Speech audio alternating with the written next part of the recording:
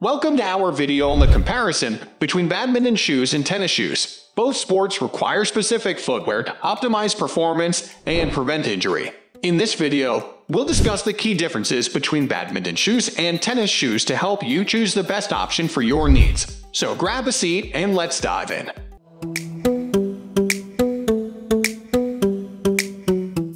The court surface is a crucial factor in determining the appropriate shoe for a sport. Badminton courts are typically made of wood or synthetic materials, with a smoother surface compared to tennis courts. Tennis courts are made of a variety of surfaces, including clay, grass, and hard court surfaces.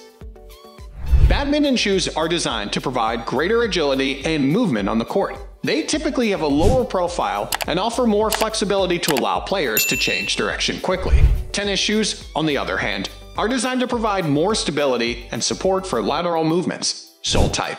The sole of a shoe is essential in providing the necessary grip and support on the court. Badminton shoes typically have a non-marking gum sole that provides excellent traction on the smooth surface of the court. Tennis shoes have a more durable sole that can withstand the rough surfaces of the court.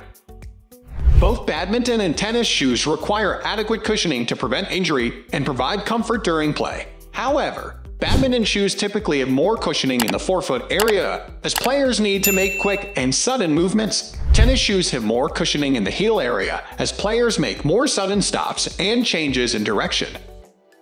Badminton shoes are typically lighter, which allows players to move more quickly on the court. Tennis shoes are slightly heavier to provide more stability and support during lateral movements. Both badminton and tennis require players to move around the court, making breathability an important factor in a shoe's design. Badminton shoes often have more breathable materials, such as mesh, to keep players' feet cool during play. Tennis shoes also have breathable materials, but may have more padding to provide additional support. Badminton shoes may not be as durable as tennis shoes due to their lighter weight and more flexible design. Tennis shoes are designed to be more durable to withstand the rough surfaces of the court and the constant lateral movements.